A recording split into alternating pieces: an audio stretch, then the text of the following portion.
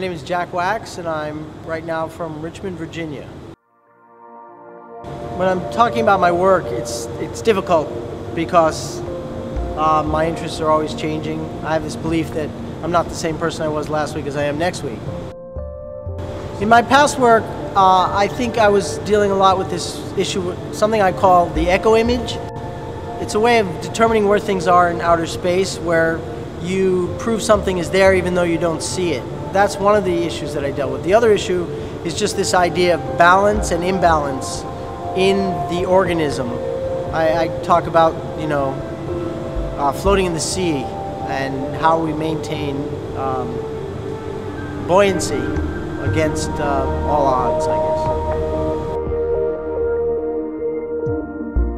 guess. This week, here in the residency, I'm trying to explore this idea of something called the blivet, which is a traditional graphic representation of an impossible object. But I'm not trying to make them specifically. I'm just dealing with that sort of suspension of a form inside of a skin. They're also trying to be slightly referential to the splitting of cells, mitosis. So those are sort of the basic parameters of what I'm doing here this week.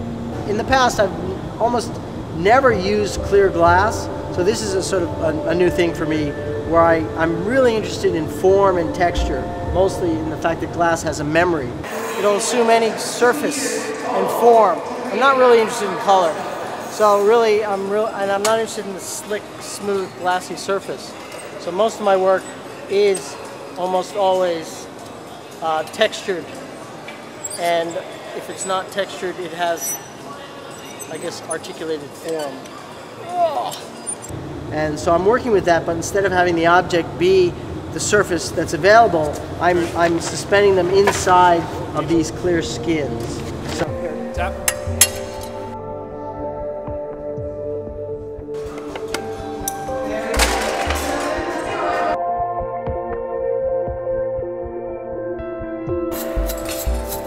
I shipped out a couple dozen slinkies here to the museum, and we're blowing into them so that they end up being my size. It's important that they're over 5'7", and they're component parts, which are greatly articulated surfaces, which will be interwoven into one single form. So again, it refers to the same sort of mitosis and the splitting of the cell, but it should be the size of me. So we're going to do a lot of those this week too. Now, this is my first time here at the museum, and I have to say it's a fantastic experience. The team is amazingly facile, plus they have the best attitudes, and that's probably more important than their facility. I normally work alone. It's strange in this day and age of people that work with glass, but I usually make thousands of component parts by myself, and then I assemble them. So this is a real opportunity to work with some highly skilled fabricators and just try some things that I couldn't do on my own.